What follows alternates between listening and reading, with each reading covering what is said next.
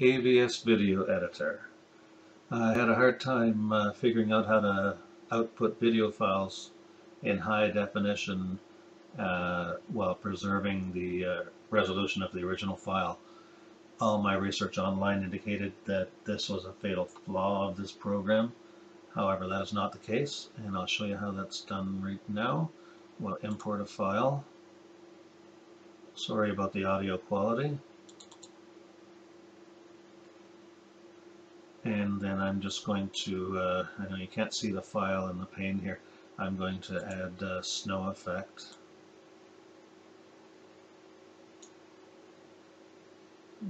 Just to make a change before I save it. Fade that in, edit the parameters of the effect.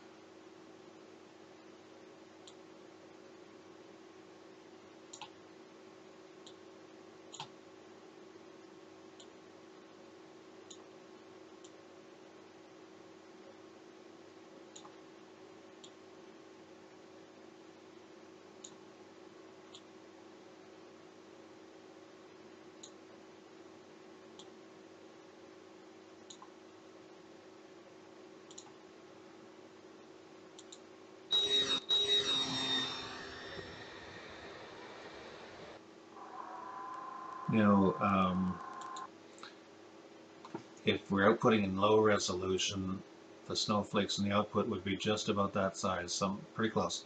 But where we're going to output in high def, I'd have to make those 4 or 5 times bigger, so they appear way larger than they're actually going to turn out because of the high definition output.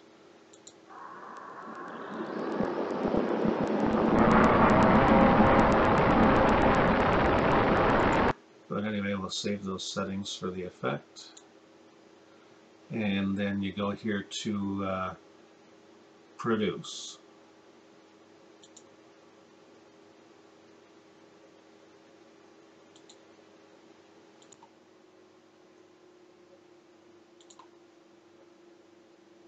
File, next, and we'll choose MP4. And this profile here is to drop down. We're going to choose 4K ultra high def, 4K UHD. And then in the advanced we can just put the bitrate up to 192 to match as close as possible to the original file. And the next, and then you title here, say play a sound when it's done. And you'll see it's a 379 megabyte file, just about the same size as the original. If I go choose a different format, only 84 megabytes. No way it can be high def, and it certainly isn't. MP4, 4K UHD, and then name it whatever you want. This one will overwrite what I've already have named that, and click create. And that's it.